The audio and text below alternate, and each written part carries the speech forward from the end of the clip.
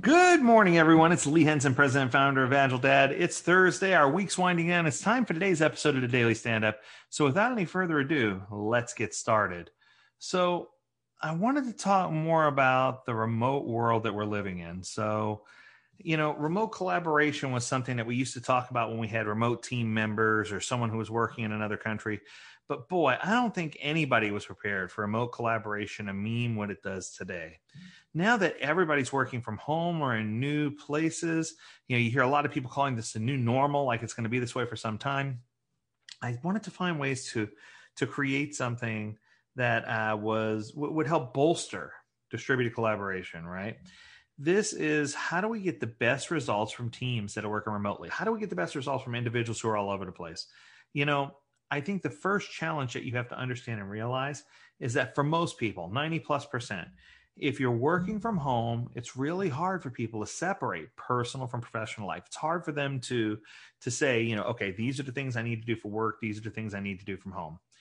It's important to accept that these two both coexist and that we need to accept that there's going to be interruptions from a family member. Whenever I'm teaching my classes, I always say, a wife, a husband, a partner, a spouse, whoever it is, a friend, a fur baby, a child, somebody is going to interrupt this class. I tell people that all the time, and I'll be darned if it doesn't happen, right?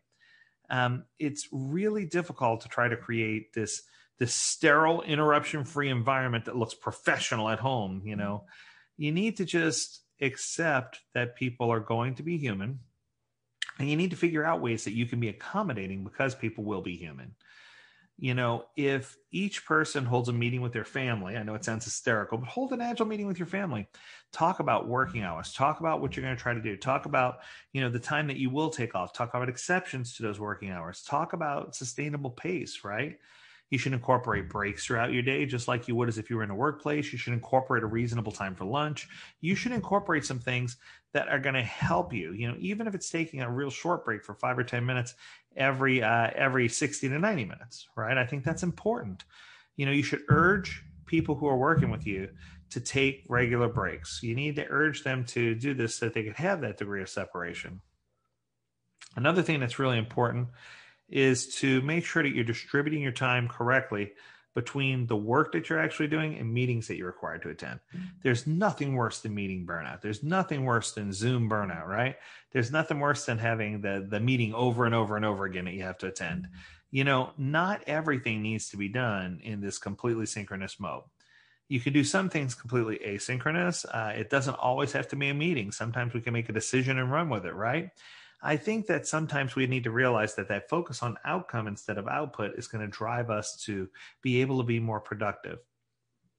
I really believe that, the whole concept of working remote in this type of avenue or this type of fashion is definitely going to have repercussions, both short-term and long-term.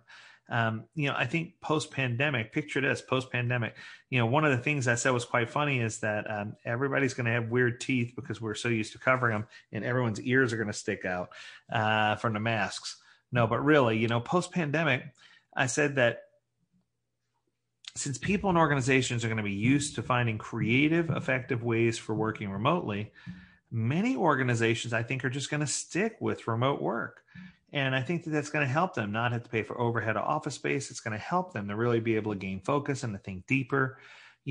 I think one good thing that came out of this pandemic is that it helped us raise institutional awareness and accelerated awareness that organizations need to enable some form of remote collaboration. It can't just be food for thought. It can't just be a fleeting thought or a passing thought. You needed to think about this before, but now we have a catalyst that's going to cause us that we have to think about it right away. Several